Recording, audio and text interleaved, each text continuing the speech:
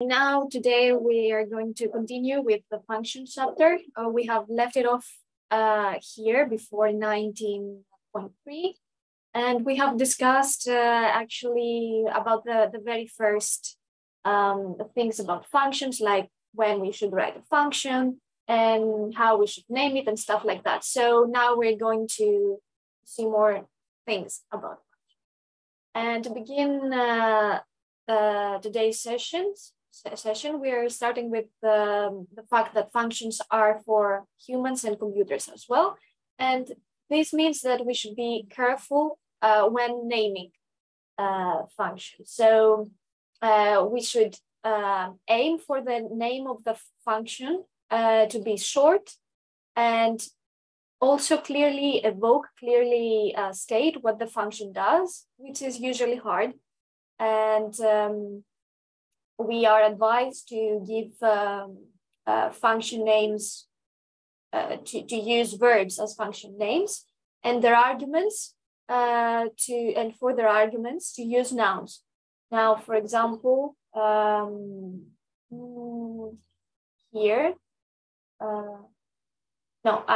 actually it says that there are some exceptions. So nouns are okay. The function computes a very well-known thing. For example, mean, which is the base R function to compute the mean of something. It's not a verb, but it's obvious what it does. And actually, as it says, it's better than compute mean, which is longer, and there's no reason to be that explicit about it. And again, with the coefficient, the same. So as it states here, the book says that a good sign that a noun might be better choice is if you're using a very broad verb like get, compute, calculate, and blah, blah, blah. It might mean that you can avoid using the verb and just use the noun instead. And here we have some examples of function names. So F, here it's too short and it's not indicative of what it does at all. My awesome function, it's not a verb and it's pretty long, not descriptive at all of what it does. And here we have some good examples. So for example, include missing and collapse years, which they're long, but they're quite clear at least. So here we have some tips for naming. So when we have a name of the function that is composed of multiple words, we can use the snake case, let's say, naming type. That is, we have one word, lower, what's that called? Slash? No, this is the vertical one. Underscore? Underscore, yes, thank you. Yeah. Underscore and then the other word, or use the camel case naming type. That is, separating words by having the first letter of the word as capital. Capitalize every new word of the name. Oh, here I had the underscore too. Great. And of course, it doesn't matter which one we pick, as long as we're consistent. That's the point, even though even R itself is not consistent, but at least when making our own functions, we can try to be more consistent. Also a good tip is to have function families, so functions that do similar things. It's a good idea to start with the similar word, or rather a prefix. For example, the string R package has this prefix, and it's very easy to find the particular function of the package that you need. As long as you type str underscore, you'll get suggestions by R automatically, and you can pick the one that you're looking for. Yes, and also it's better to have a common prefix than a suffix for the reason I just said, because autocomplete it works only for prefixes, not for suffixes. And yeah, this is a good example. This is not a good example. Another tip is also to avoid, I mean, you can do it, but it's better to avoid to name functions that are already existent in base R or other packages that you're using. So, for example, don't have a new function named mean, because this will override the base R function, and the same for the other examples. When writing a function, it's a good idea to have also comments to explain why the code does what it does, and why this approach is chosen instead of an alternative. What else did you try? Did it work? You can have such comments as well, but it's better to avoid comments that explain what or how, because this means that something is not good with writing the code. You should be able usually to understand what the code does just by reading it. Yes, and here a famous computer science quote is that the only two hards in computer science are CAS invalidation and naming things. The first one is indeed a very hard thing to do. The second one sounds not that hard, but in the end, it is.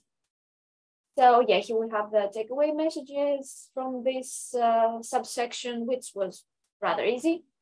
Just to be consistent with naming and coding of functions, use verbs when we can, and arguments, and name the arguments using nouns. Be consistent with snake case or camel case, and also prefer to use a prefix that is common for a family, let's say, of functions, and avoid overriding existing functions. Okay, and comments, yeah, use comments to explain why about your code. And also a good idea is to use lines of what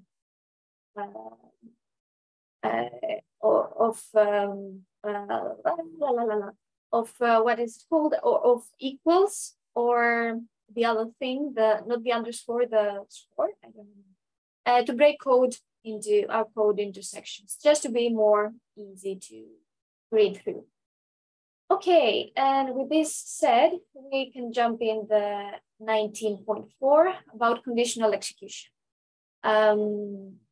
Any comments or something that was not clear until now? None. I think I'm following clearly. Thanks. Okay, nice. So now about conditional execution, as I said, which is basically if statements. This allows us to have conditionally execute code conditionally. And how we write conditional statements in R, we have if, then we have parentheses where we put the condition, and we have curly brackets following right after if, in the same line, I mean.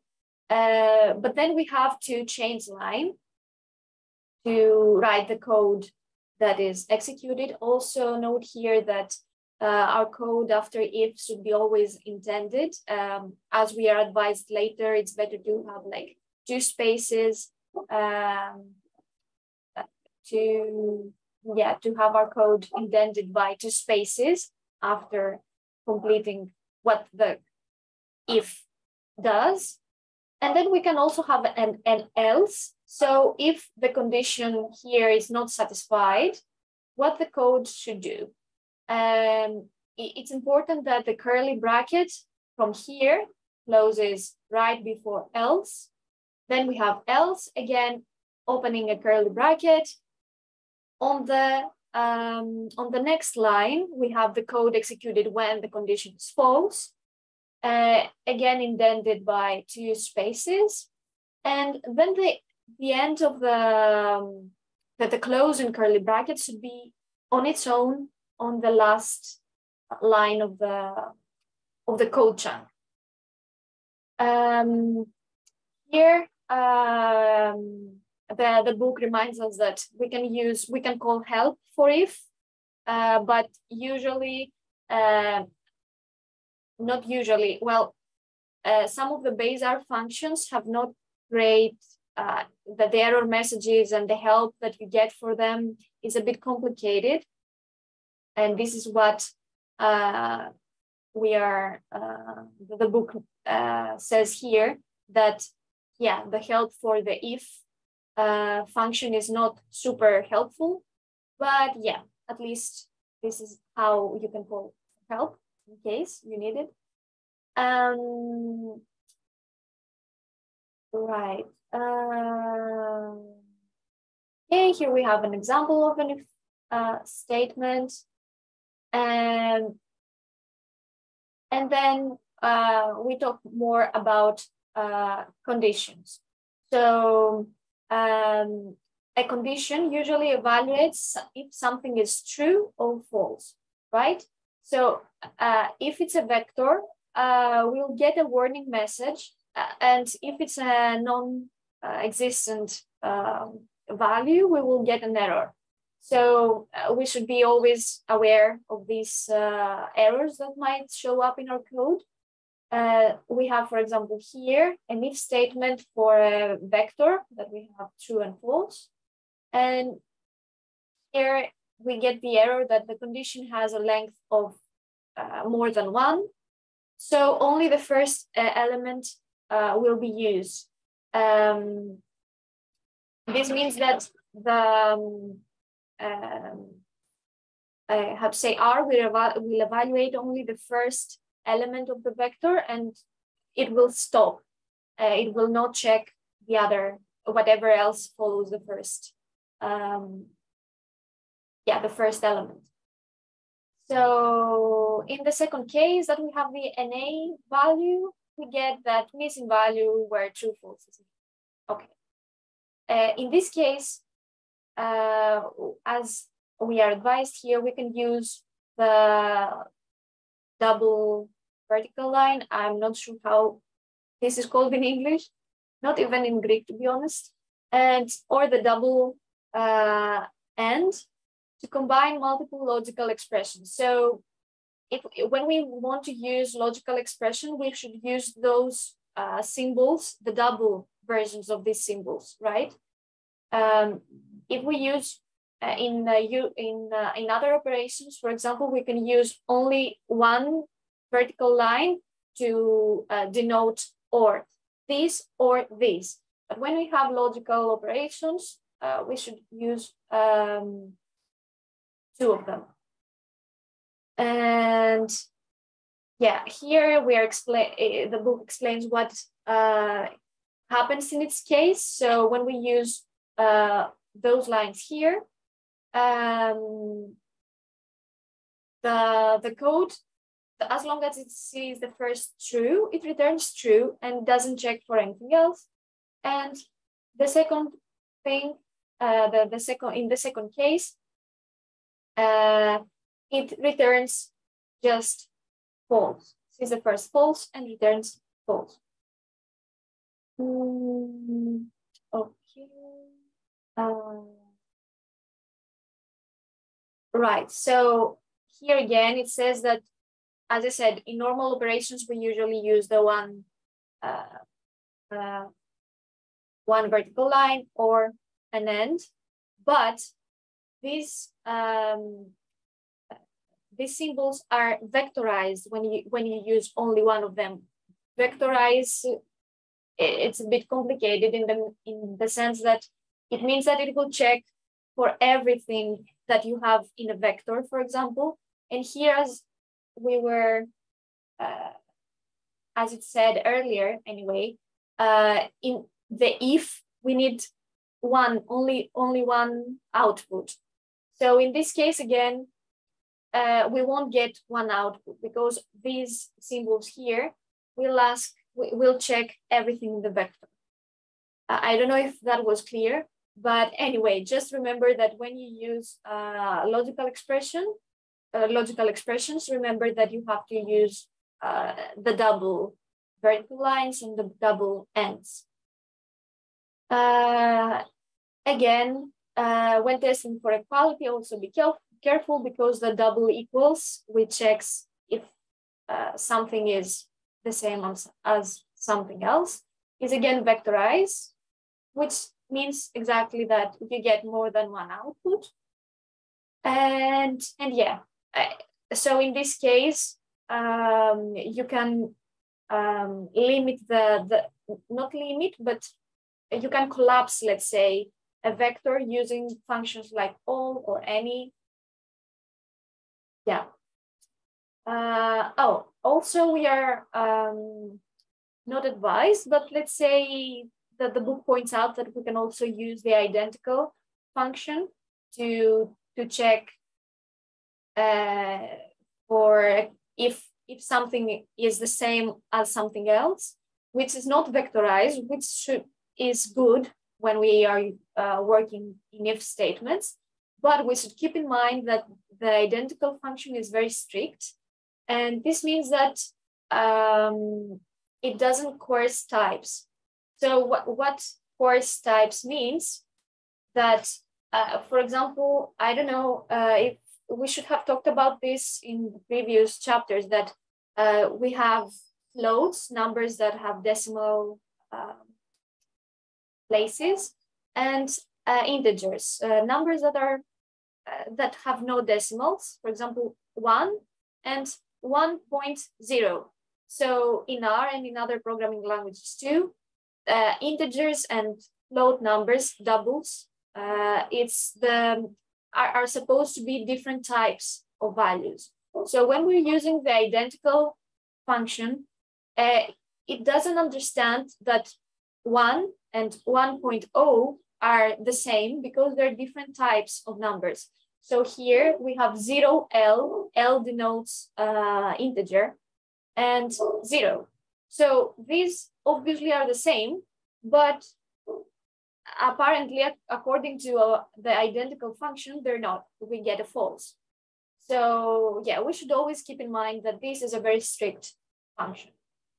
And again, yeah, these are some other examples again, the floating point numbers that can be also a bit confusing. So yeah, all right. So now we can move to multiple conditions. We can have a chain of multiple if statements.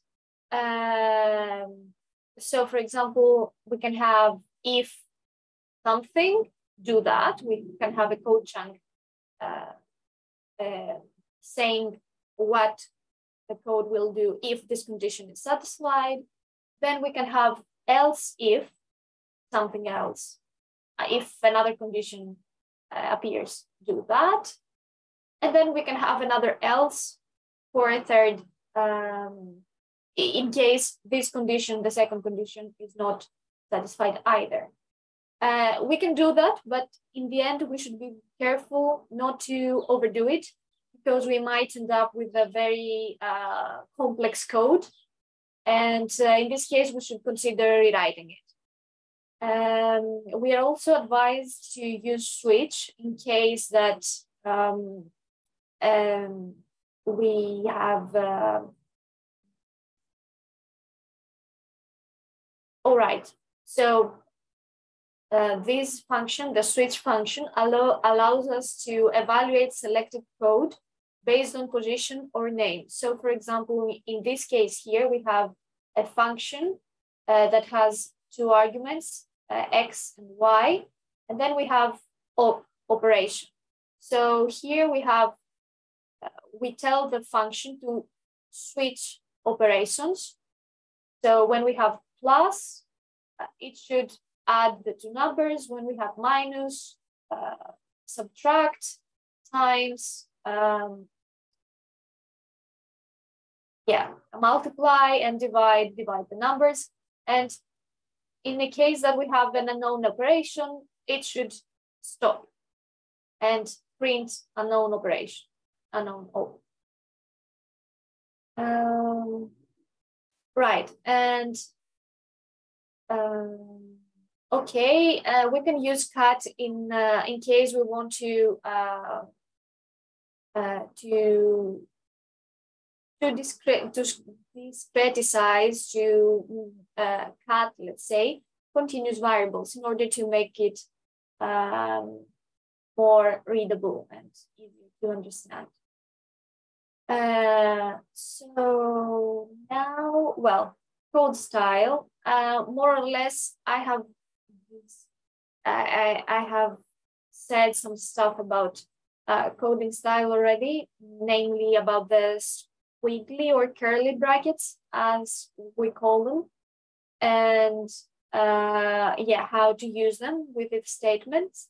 So both if and function should almost always be followed by those curly brackets. And as I have said earlier, both of them should be indented by 2 spaces because this makes the code easier to understand and makes the hierarchy of the code also easier to understand. Yeah, an opening curly brace should never go on its own and should always be followed by a new line. So every time we open a curly bracket, we should always go to the next line. But a closing curly brace should always go on its own line unless it's followed by else. And in this case, as you see here, for example, in the example code, we have a closing curly brace, else, and then another curly brace.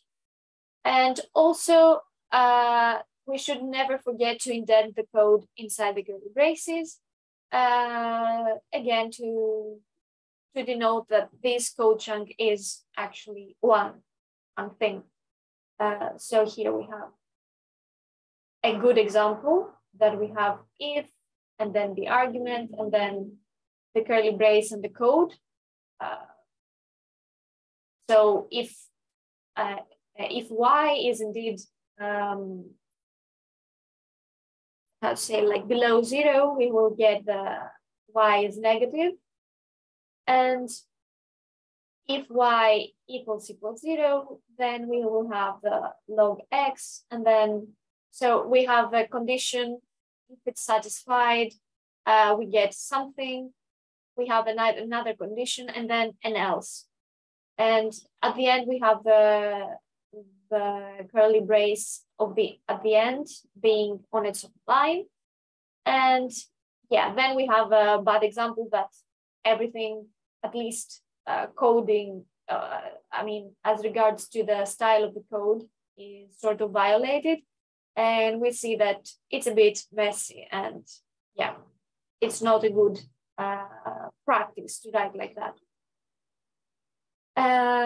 Okay, so here we also have a note about if else and if else. So these are different things. For now, we have discussed about if else, so 2 different words. This is a condition, so we have a condition, and then if the condition is not satisfied, something else happens. Whereas the if else takes some input that we would like to test, and it gives an output of whatever, of like if this is the case or not. So here we have yes, no, yes, because here it checks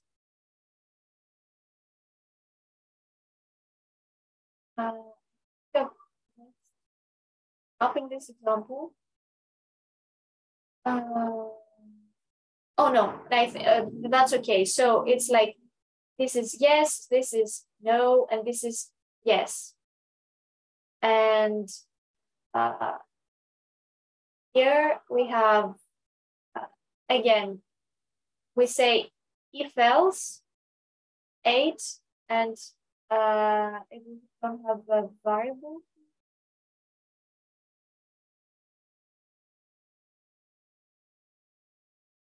Well, I think I don't remember exactly what I wanted to show with this example. But anyway, what I wanted to point out basically is that if else is mainly a way to test if something is true or false, according to what we want to check every time. But if ... else is basically a condition. And when we need a conditional, we should always use the if else, the one that we have used here, and not the if else, because it's a different thing. Also, instead of the if else, one word, we can use the clear function if underscore else, which is better to can help us to catch errors. More easy in an easier way anyway. If any of the vector characters, so yes, students 8. Yes, you're right. So exactly. Thank you, Daniel. Exactly, it checks whether we have 8, and if we don't have 8, it returns an A.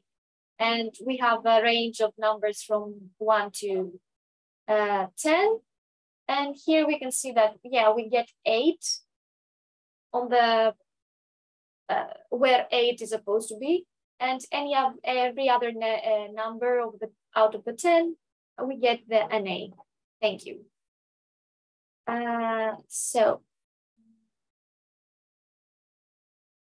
takeaway messages from 19.4 is that the condition must evaluate to true or false,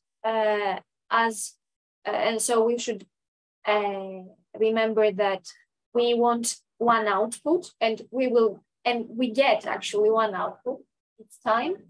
We should be careful with vectorized functions, for example, the equals.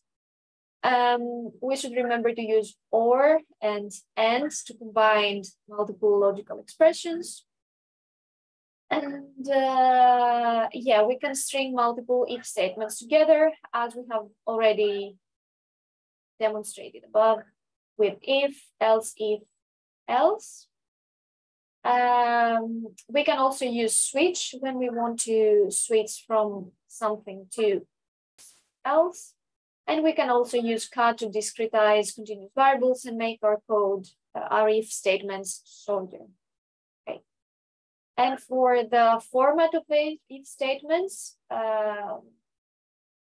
we should remember to follow it always by a curly brace and indent the new line that we start the code after the curly brace by 2 spaces. And we should never forget that the closing curly brace should be on a line on its own, unless it's followed by else. Right, so we can move to the function arguments if there are no questions until now. No questions for me. Okay, great. None from here. Okay, great. So I'll continue. In general, today I'm hoping to finish the functions chapter. I decided not to try to elongate it too much with exercises and stuff like that, because we have already been quite slow and we had the problems with the time as well. So better to try and speed up. But in case you need any clarification or anything, or in case we get time at the end, we can take a look at this. We'll see. So now moving to function arguments. And yeah, we are reminded that the arguments to a function typically fall into two broad sets. One is the data to compute on, and the other supplies the argument that control the details of the computation. For example, here you have log, the data is x, and the details is the base of the logarithm. So in the mean function, inside the parentheses, we would put x, and this would be the data. And the details are how much data to trim from ends and how to handle missing values. The important thing is that the first argument, you can have one mandatory argument and the other, the details, are optional. You can have them, you can define them or not. In the t-test, another function that needs two arguments mandatorily, you have x and y, and details are alternative, new, paired, blah, blah, blah. So usually, as it says here, data arguments should come first. Data arguments are the mandatory ones, and detail arguments are usually at the end, and again, usually should have default values. So in case the user decides not to define them, you should have something that when you are the one writing the function, you should specify a default value.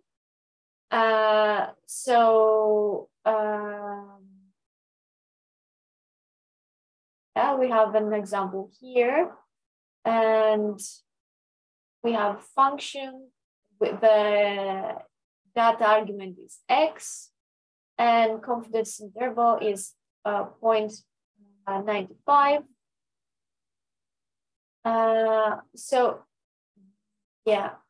Here, for example, just by entering the data argument, we get we get an output for what we have entered without defining the conf. Right, so the default value that we choose should be the most common value, and this, for example, this, as it says here, it's better because we expect that most users will use, we will need this value. And there are a few exceptions. For example, it makes sense, as it notes here, the NA remove to be default as false, because missing values are important. So we should not, for example, allow for something to have missing values, and this should be by default to false. As it says, it's usually a bad idea to silently ignore missing values by default, at least in a function. And when you call a function, you typically omit the names of the data arguments because they are used so commonly. And if you override the default value of a detail argument, you should use the full name. So, for example, here that we have an example, we don't, for the data argument, we don't write x equals 1 to 10, but we just omit x and we just say 1, 10. And for the data argument, the detail argument, the NA remove, we call it by the full name. NA remove equals true in this case. And then we have some bad examples that we have the data argument called by the full name, and then we just don't get anything for the detail argument, for example. So yeah, this is bad practice, don't do it.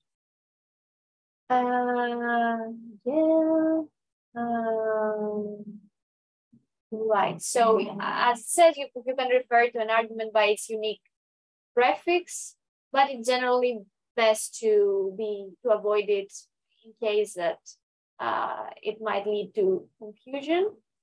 And yeah, again, a stylistic note here that when you call a function, you should place a space around the equals in function calls, and always a space after a comma, not before. It's like writing in regular English. And again, this makes easier to skim the function for the important components. And yeah, for example, this example here, it's very crowded, and yeah, it's a bit weird looking. Whereas this one is, it's better to skim through. Now for the names of the arguments, okay, just try that there is a trade-off between having short names and easier to use, and having a descriptive names just to know what you're using. So you can, for example, remember that X, Y, Z are vectors. For example, W is a vector of weights, DF is a data frame, I and J are numeric indices, typically rows and columns. N is for length, and P is number of columns. So it's a good idea to use these whenever you call in a function something that but something that refers to some of them. Avoid, for example, calling a data frame not DF but X, for example. This might be confusing. Right.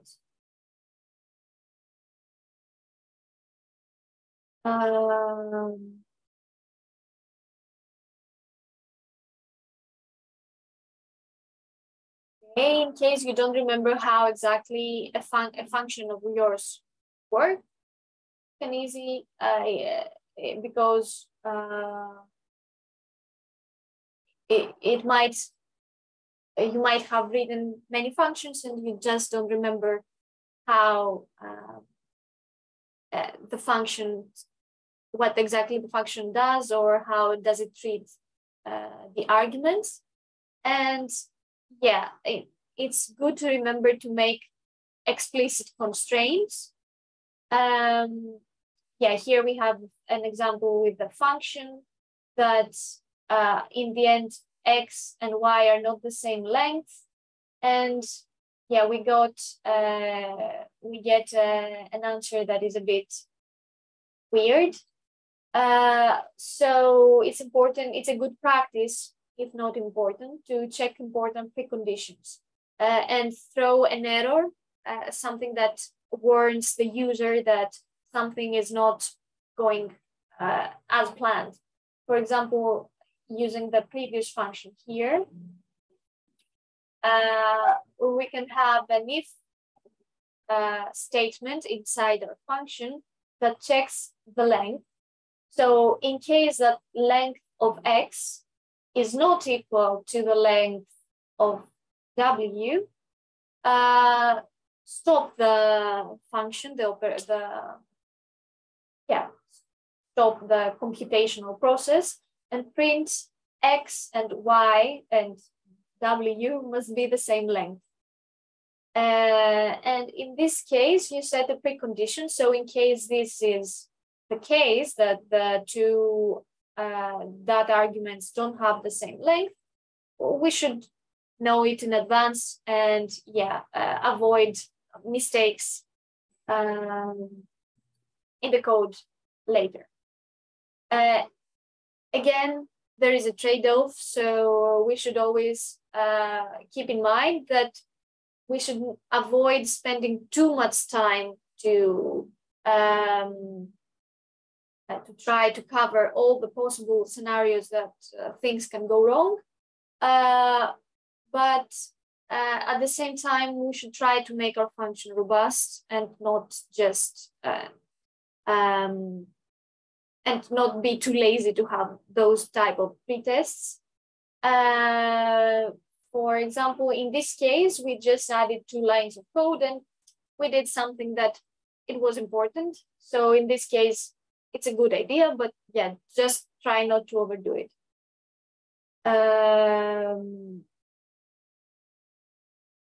Right. Okay. Yeah. Here, for example, we have. I mean, this is a long function just to stop if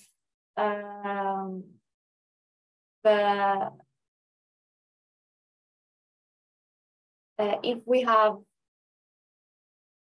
yeah, if the remove NAs is not logical, yeah, we will get an error that, oh, remove NAs must be logical, or it must be the length of 1 and blah, blah, blah. So in this case, yeah, we have a very long code chunk, or no, how to say, no important, no good reason, let's say. So again, this is better to be avoided. And we can also, as a useful compromise, use the built-in stop if not, and which checks its argument and produces a generic message if this is not the case. So instead of creating for its case a specific message, we can use stop if not, and it will just pop an error. Yeah, for example, here, yes, it's used. We can see how it's used here. We have stop if not is logical, NA remove, length NA remove equals 1, and we get an error in here, blah, blah, blah. So we get a more generic error message.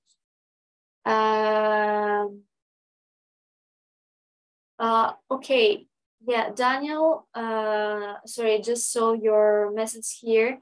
So guys, I mean, regarding the next chapters, my schedule is pretty packed. So at least until the first week of July, I won't be available to do any presentations. I mean, even today, I was hoping to be done with it some weeks ago, and yeah, I'm already like a bit, yeah. So at least for vectors and the other, I can take the R Markdown chapter, but yeah, not for, I don't think that I will manage for next week, for example. I don't know. I guess that's fine actually, because I was actually planning to take the models chapter.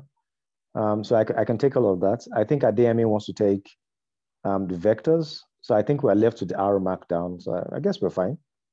Okay, I mean, yeah, I mean, I saw that you have signed up for models. Models are too interesting for me too. I don't know if I'll be available to do it, but as long as you have signed up already, that's perfect. But we have vectors and iterations indeed. So I don't know. Probably I think Adeyemi has indicated to take that, right? Am I correct, Adeyemi? Yes, I have. Okay. Yes, perfect. yes. So I'll just put your name down here for vectors Right. and iteration. Then I'll just continue with model basics. That's fine. And I can just put down. Fantastic. Fine. So we can hope just to finish at some point. Yep. All right. Great. So yeah. So this is being said. Shall I continue with the chapter? Okay, with the schedule? Yes, please. Okay, great. Yep. So yeah, we're good with we're done, let's say, with how to stop our functions for doing stuff that are not supposed to do, and warn the user and our future self actually that something is not going as planned. Now, just a little clarification, but yeah, a note, let's say here, that many functions in R can take an arbitrary number of inputs. And this is denoted by using the 3 dots in the parentheses. So for example, here, when we use the function sum, we can have an arbitrary number of inputs. We can have just 2 numbers, but we can have like 100 numbers as well. And we will get a result. And yeah, this is done by using those 3 dots. And it's a useful thing because those 3 dots can be sent on to another function. And this is useful to catch up if a function wraps, let's say, another function. So for example, here that we have function whatever, and then we call the string R package and specifically the str underscore C. And again, we have 3 dots, so we can have whatever input here. And we will separate whatever here, whatever we put here by commas. So when we are calling this function, the function that we created and we called commas, and we have here letters, which is it is the whatever that we used here. It's a function, it's another function. And then we have 1 to 10. We get a series of letters separated by commas. Okay.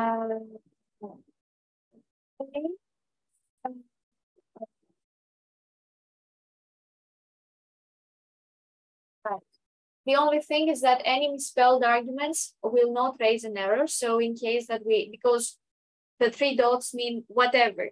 So these whatever sometimes might be a bit too arbitrary, and R won't recognize that there is a problem with it. And it makes easy for typos to go unnoticed and ruin our day.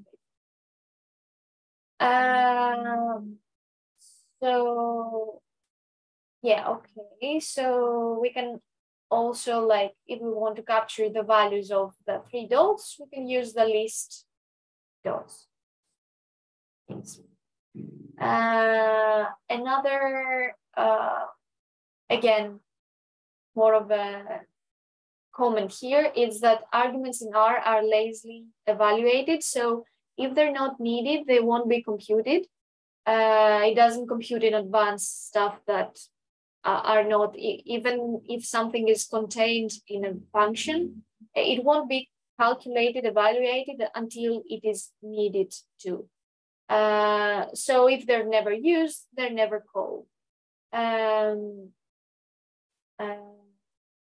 So it says, however, that it's an important property of R as a programming language, but it is generally not important when we're writing our own functions for data analysis. And yeah, I mean, whatever, if you want, you can read more about it in the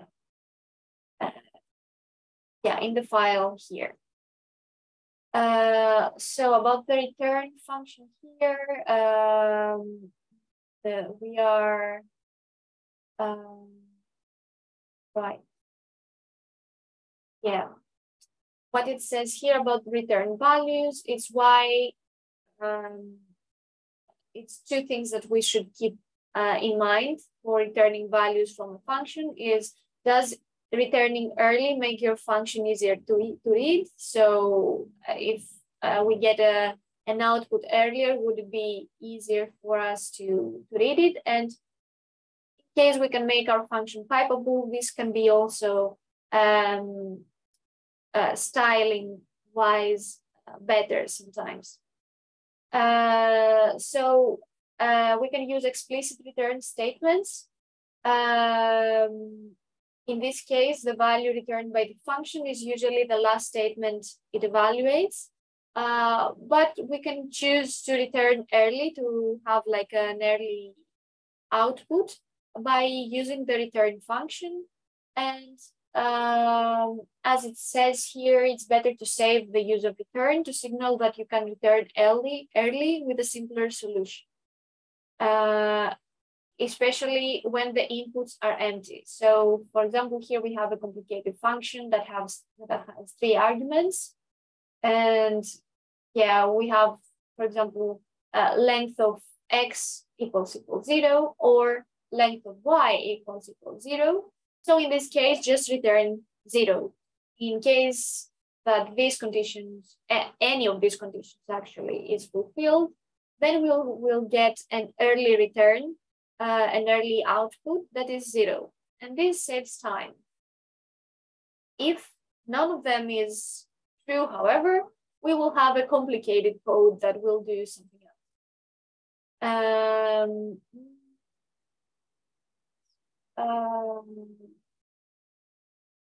Again, here, when we have the complicated if statements with a complex block and one simple block,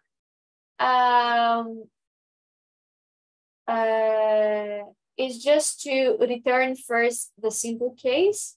If it is not X, return something short, and then have the long condition, because otherwise you might forget what was the condition in the first place. And for pipeable functions, yeah, I don't think that is something very important of this. So with transformation, an object is passed to the function's first argument and a modified object is returned. And with side effect, the passed object is not transformed, but instead the function performs an action on the object. We have taken a look on pipes in the previous chapter. So for example, here we call so missing, and we have a function, and we have a data argument that is a df, data frame. And yeah, we have variable n, which is the sum of the NA values of the data frame. And I'm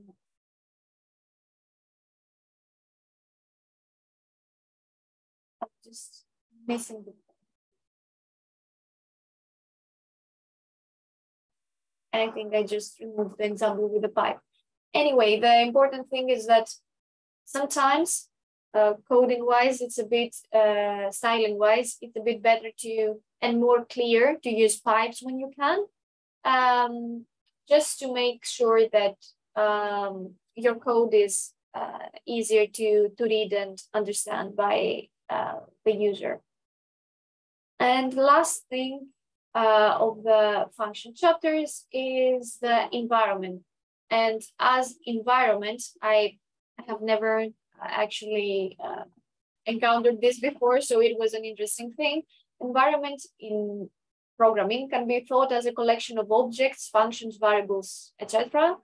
And for example, an environment is created when we first fire up R, and any variable we define is actually now in the environment. So yeah. And as it says, the top level environment is available to us at the R command prompt, and it's called r_glob env here. So again, this is not something that we need to understand deeply, especially when we start writing functions. However, it's good to have an idea what an environment is. And yeah, it's good to remember that R uses rules called lexical scoping to find the value associated with the name that is in the environment. And for example, here that we have in this function the x and y is not defined within the function, the R will look in the environment where the function is defined. So probably in the R environment somewhere, this y exists, and R will retrieve it from there. And what else? Yeah, the advantage of this behavior is that from a language standpoint, it allows R to be consistent. So every name is looked up using the same set of rules. Right. Yeah, okay. So as it says here, you can do many things if you can't do it that you can't do in other programming languages. But again, you just need to be careful. I haven't encountered this before. I don't know what type of errors this might cause. Apparently, it can be a bit tricky sometimes according to what it says here, but I don't know. As it says, at least for starters, it's okay if you don't worry too much about it. So that's all, at least the theory part. We didn't get to any exercises, but yeah, we're done with function chapter, so we can be happy now. And yeah, we're pretty much on time, so I guess we can call it a day. What do you think, guys?